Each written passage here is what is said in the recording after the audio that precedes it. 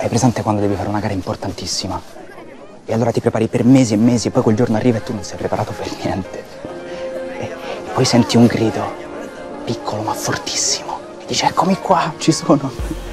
E tu sei già lì che ti domandi ma riuscirò a tenerla in braccio? Senza farla cadere e riuscirò a cambiarla, a vestirla, a metterle i pannolini e poi... Saresti un padre fantastico. Tu sei Marco? Io sono Bernardo. Futura. Stai tranquilla che ci sta papà qua. Ci sta papà qua. Io sono Lino. Questo è il mio tatuatore legale. Tatuatore non lo so fare, purtroppo. Vuoi dire il tuttore legale? Ma veramente crede che il test del DNA possa creare dei diritti? Diritti verso chi? Ma non sono certo i diritti legali che fanno un padre o un figlio.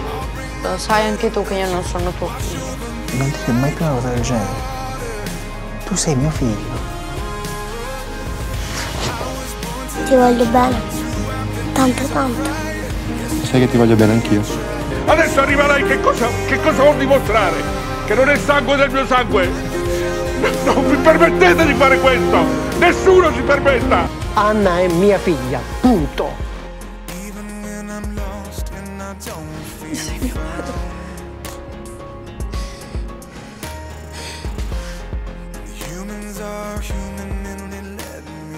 Tu comunque sei il mio padre preferito, lo sai? Non sei capace di mettere in peggio il nome Matteo. Non sei capace di aggiustare la chitarra. Almeno questo. Sei capace. I figli sono bravi a dire bugie e i padri non se ne accorgono mai, o no?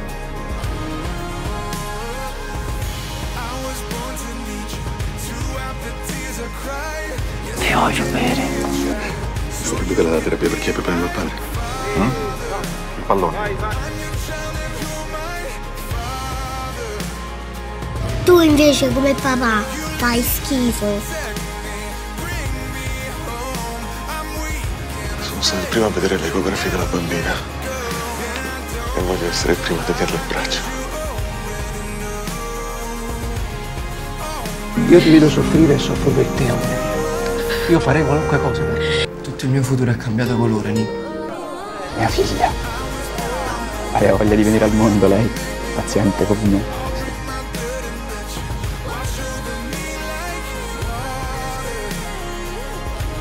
Non potrei desiderare un papà migliore. Pure tu voglio bene. Margherita che muove quei piedini e fa i piccoli passi. Vuoi sapere se cura il tuo figlio? Non lo voglio più sapere.